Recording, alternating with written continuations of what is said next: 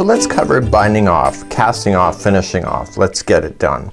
So what you want to do is that you want to concentrate to the side where the strand is going. So you can bind off this way or that way. It doesn't really matter. So what you want to do is that you want to take your last one. So if this is over here, you're going to start here and you're going to just pull it up and take the second loop and pull it through. And just hang on to that second loop and just pull it to the maximum that it can pull out. You're going to take the next one and pull it through that one. And you're going to continue to do that all the way across your project. Just like that. And you're going to get to your very last one. So now what do? Well, now you can just cut your yarn here. So what I would do is that I would cut 2 loops away. So cut on the opposite side of the 2. Now you're going to take those 2 loops and you're going to open them up. So just coming down into the base. Don't cut like in the middle of a loop.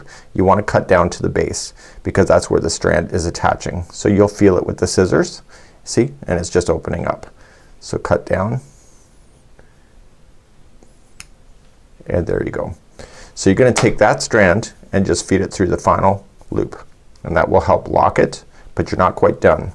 So what you're going to do is take this strand here and get your darning needle and feed it through. Okay, I always favor going to the back side and just feed it through the stitch work. Try not to feed it through anywhere that it's going to become obvious that it's sitting there. Okay, so just pull it, but don't pull it to the point where it's going to warp your project, and then simply go in the other direction. And I would do that a total of 3 times. That's why I'm cutting 2 loops apart.